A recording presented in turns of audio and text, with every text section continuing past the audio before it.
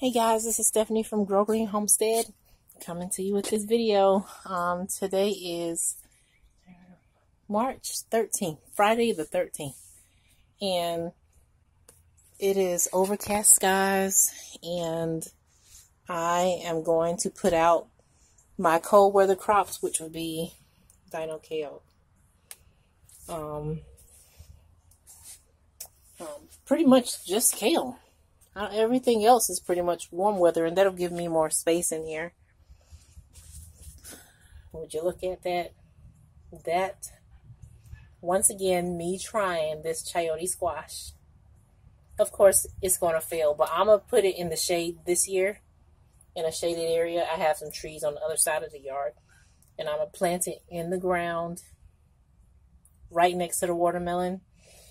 And I'm going to see if it does better in the shade, because I don't think it's heat tolerant, nor is it cold tolerant. So that is the plan for this year, to see how far it makes it. If it makes it to fruit anything, I'd be happy.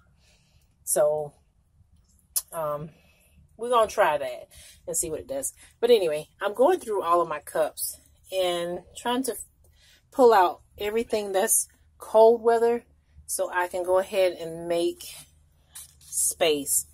Those are my little Marvel sweet peas. They're just now coming through. I have some mustard greens, the southern mustard greens.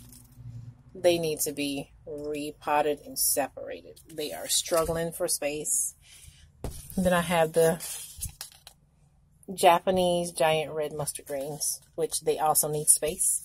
So I'm going to have to repot. I do not have soil. I'll have to go get some from Walmart or somewhere tomorrow, and that'll be my midday to afternoon to-do list, is to separate and repot the things that are crowded out now. So that's what I'm going to do, and I'm going to plant them out very far over there in my garden beds. One of those. So I'll show you what all I have when I come back. See you in a second.